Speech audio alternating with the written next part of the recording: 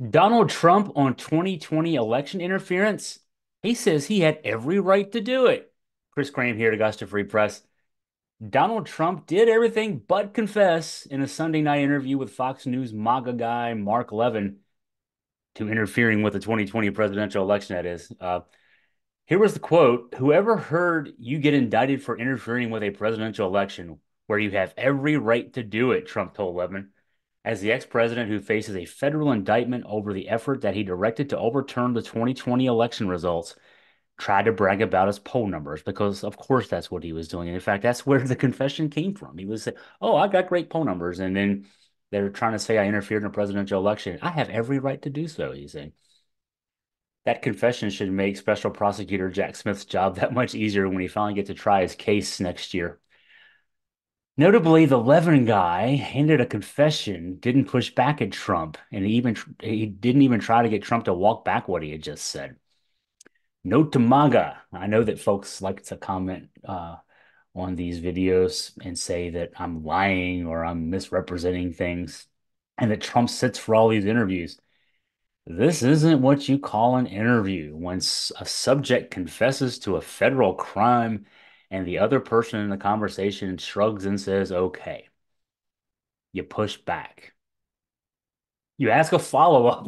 I mean, that's an interview. When a guy confesses to a crime and you just sit there and do nothing, that ain't an interview. That's just two dudes talking.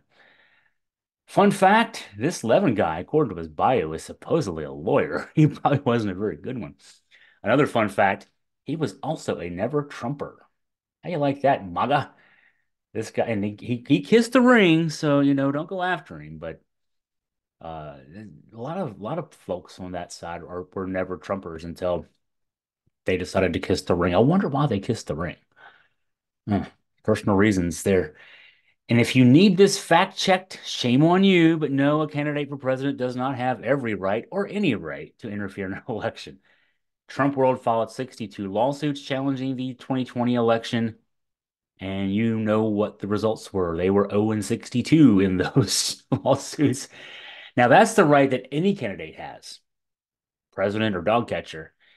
You have the right to challenge the conduct of an election, the results, and court of law. Once the courts have had their say, there is no right accorded to a candidate to call a state election official to get them to find you more votes. There's no right enumerated anywhere that allows a candidate to whip up a crowd to, I don't know, for example, overrun the U.S. Capitol to try to stop the certification of an election.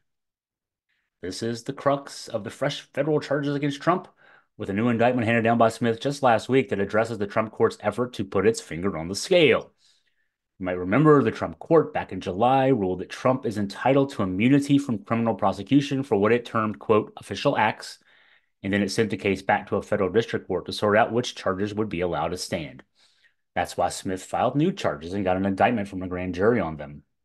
The editing work visible in the new indictment includes the removal of references to the Justice Department and the emphasis on Trump using his campaign to, quote, make his knowingly false claims appear legitimate, create an intense national atmosphere of mistrust and anger, and erode public faith in the administration of the election. The new indictment also makes the case that Trump got advice on the execution of the scheme by people, quote, acting in a private capacity. He's just taking out all the references that this Trump court decided were untouchable in a federal court regarding a president, their favorite president. And so, interesting note here: a lawyer hired by the White House to represent Trump during the Mueller 2016 election interference investigation, kind of pattern here, thinks Trump faces serious prison time from the charges. He was in an interview, Ty Cobb, that is, he was in an interview with CNN host Aaron Burnett last week, and Burnett had pointed out that the total sum of the charges, if Trump were convicted on them, would be 55 years. Cobb said, "You pointed out 55 years of the exposure. He's not going to get 55 years," Cobb said, "but he'll get 6 to 9 on those charges."